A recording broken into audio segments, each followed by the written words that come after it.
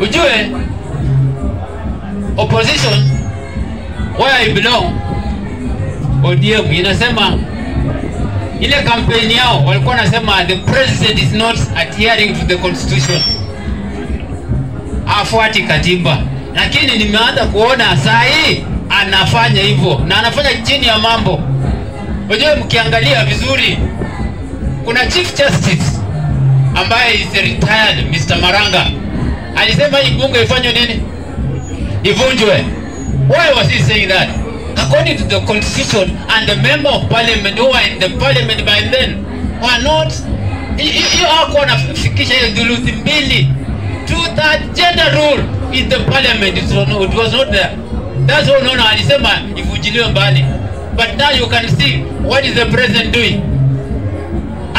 Anaingiza chini ya maji, na ndio unaona saa hii ame-appoint wanawake wengi sana, because anajua as we speak the same parliament, it does not gain that to that gender role. Na hiyo ndio unaona ziko constitution. Usipofuata hiyo katiba itakana ivunjilie mbali parliament. Kwa hivyo kuna zile anafanya na kuna zile hazifanyi. Unaona? Kwa hivyo mimi naona tuligeni kidogo.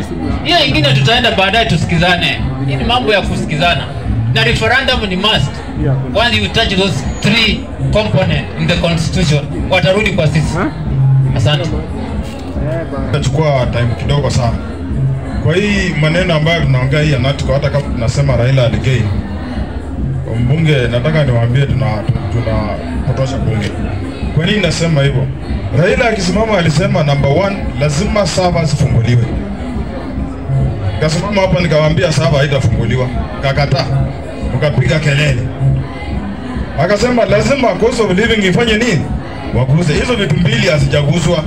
So the problem with us here kwa hii bunge ni kwamba tunachukua miaka 2-3 ndio tukuje kuelewa kwamba ile kitu itakuja kufanyika wakati imetangazwa. Hatuwezi ona hapa na kama mmoja wetu akiwaambia mnafanya nini, tunakataa. Lakini iko na maana hiyo. So saa hii na wakati tukasema hapa kwamba Raila anaingia wapi? Ndani ya serikali. Mkakataa. Tukasema maandamano imefanya nini? Imeisha, mkakataa. Si tufungue tu masikio na macho tuone mbele na tuwe na mambo ya kujipanga sisi wenyewe ili tusiache kulaumiana na kuchukua muda mrefu wa kuona mambo iko wazi. Iko namna hiyo, ni wazi sana. So wakati Jalama aliingia alienda State House, watu walisema matumbo. Sasa utasema aje? So hii ni siasa. Na tusiweke siasa sana ndani juu utaumia sana ndani. Nyinyi wananchi wa Kenya, sisi kama wabunge, vitu za huko mbele sana tutakuja kuachana nazo. Tutakuwa tunapiga patrol hii mpaka South, tukitoa makosa, vitu sifanyika hapa kwa ground. Zile za juu na Raila na Ruto tuache wafanye vile wanataka, because sisi hatuko kwa maindi yao. Forget.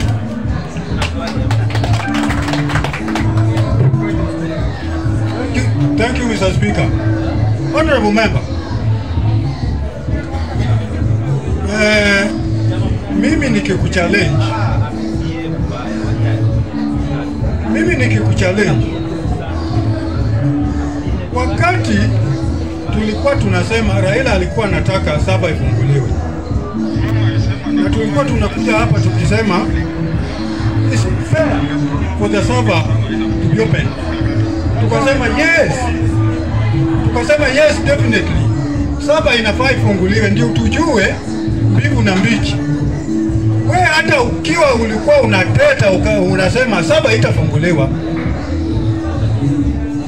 round gani ulikuwa unasema naye saba itafunguliwa kama sio dictator? Sio kuona mbele. I want to tell you, sio kuona mbele.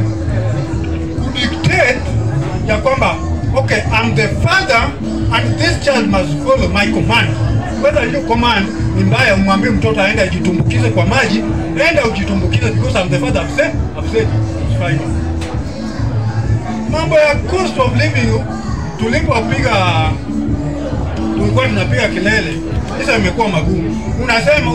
Unasimama unatuambia hiyo mambo ya gharama haitashuka chini.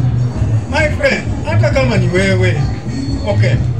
Now that let's forget about the Railas and the William Ruto. Are you the character that we can elect as president in this republic? Surely.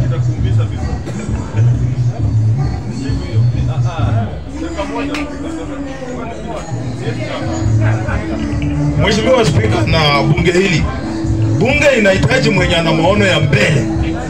Before sio ngoje kutangazwa kwa media ndio useme amefanya nini. Niliwaambia hapa tukasema Gachagua hata kwa ballot kama deputy president. Umesikia juzi wakisema aje? Ngoja baba, tuko hapa tutasema maneno vile Mungu anatufunulia tuone. Na ukikataa utayaona live. Thank you Mr. Speaker.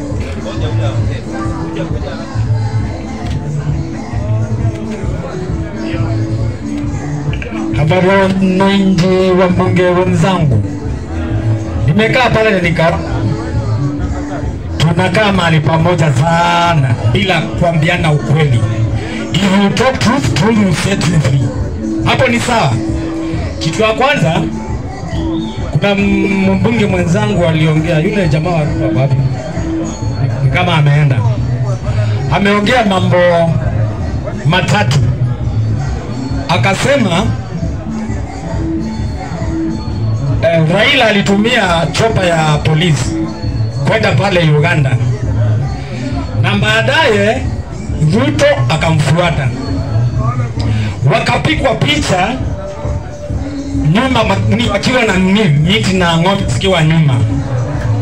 Kwanza ametukana mbunge, sisi si ng'ombe, sisi si ng'ombe. Kitu ingine ya pili, hii mambo mnaongelea ya pale Bomas, tutaongea miaka 5 hii ya Ruto iisha tukiongea. Chenye tunafasa kufikiria ni venye mzee amesema. Nini tutaleta inaweza kutusaidia. Maana dakika hii ODM imeenda. Mkubali mkatae. Bila Raila ODM hakuna. Hapo ni ukweli. Maana akienda AU ni nani atafaa kiatu ya Raila? Ni nani atakuambia utoke nje uweke sufuria juu? Kitu kingine ni mzee amesema maisha cost of living. Saa hii unga imefika 120. Ukweli ama si ukweli? Kwa nini imeteremka mpaka 120? Mimi kama Mkamba mahali mnasemanga kutokangi chakula, niko na maisha kukula miaka hii 5 ya Ruto bila kwenda kwa duka. Kweli ama si kweli? Kwa hivyo Mungu naye tusiongee mambo ya cost of living. Kuna yule anatuangalia. Nani alikuwa anajua hii mvua itanyesha dunia mzima? Sasa kuna mahali kuna njaa. Hata wapi, hata Turkana enda utapata wako sawa.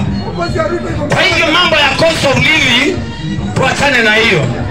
Ya mwisho nikimaliza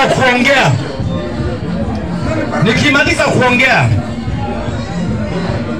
nasimama hapa nitetee Wiper.